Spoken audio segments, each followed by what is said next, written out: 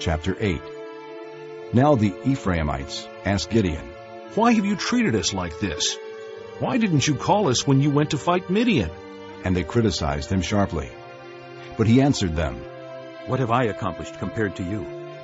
Aren't the gleanings of Ephraim's grapes better than the full grape harvest of Abiezer? God gave Oreb and Zeeb, the Midianite leaders, into your hands. What was I able to do compared to you?" At this, their resentment against him subsided. Gideon and his 300 men, exhausted yet keeping up the pursuit, came to the Jordan and crossed it. He said to the men of Succoth, "Give my troops some bread. They are worn out, and I am still pursuing Zebah and Zalmunna, the kings of Midian." But the officials of Succoth said, "Do you already have the hands of Zebah and Zalmunna in your possession? Why should we give bread to your troops?" Then Gideon replied, "Just for that. When the Lord has given Zebah and Zalmunna into my hand, I will tear your flesh with desert thorns and briars." From there he went up to Peniel, and made the same request of them.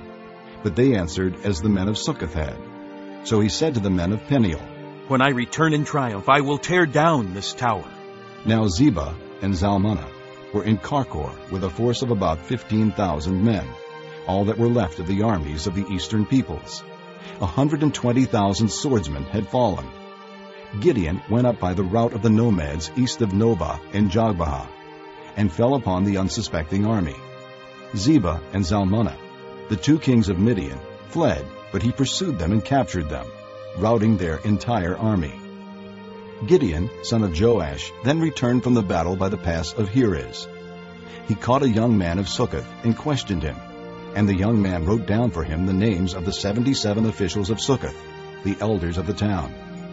Then Gideon came and said to the men of Succoth, "Here are Zebah and Zalmunna, about whom you taunted me by saying, 'Do you already have the hands of Zebah and Zalmunna in your possession? Why should we give bread to your exhausted men?'" He took the elders of the town and taught the men of Succoth a lesson by punishing them with desert thorns and briars. He also pulled down the tower of Peniel and killed the men of the town. Then he asked Zebah and Zalmunna, "What kind of men did you kill at Tabor?" "Men like you," they answered. "each one with the bearing of a prince."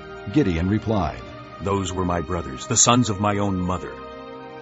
As surely as the Lord lives, if you had spared their lives, I would not kill you."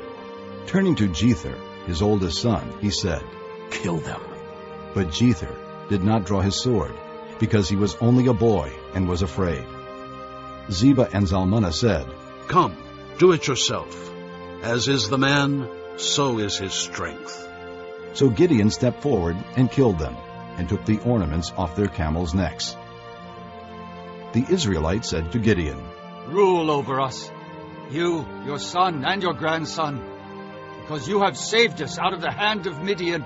But Gideon told them, "I will not rule over you, nor will my son rule over you. The Lord will rule over you." And he said, "I do have one request, that each of you give me an earring from your share of the plunder." It was the custom of the Ishmaelites to wear gold earrings. They answered, "We'll be glad to give them." So they spread out a garment, and each man threw a ring from his plunder onto it. The weight of the gold rings he asked for came to 1,700 shekels, not counting the ornaments, the pendants, and the purple garments worn by the kings of Midian, or the chains that were on their camels' necks. Gideon made the gold into an ephod, which he placed in Ophrah, his town. All Israel prostituted themselves by worshiping it there, and it became a snare to Gideon and his family. Thus Midian was subdued before the Israelites and did not raise its head again. During Gideon's lifetime, the land enjoyed peace 40 years. Jerubbaal, son of Joash, went back home to live. He had 70 sons of his own, for he had many wives. His concubine, who lived in Shechem, also bore him a son, whom he named Abimelech. Gideon, son of Joash, died at a good old age, and was buried in the tomb of his father Joash in Ophrah of the Abiezrites. No sooner had Gideon died than the Israelites again prostituted themselves to the Baals. They set up Baal-berith as their god, and did not remember the Lord their God, who had rescued them from the hands of all their enemies on every side. They also failed to show kindness to the family of Jerubbaal, that is Gideon, for all the good things he had done for them.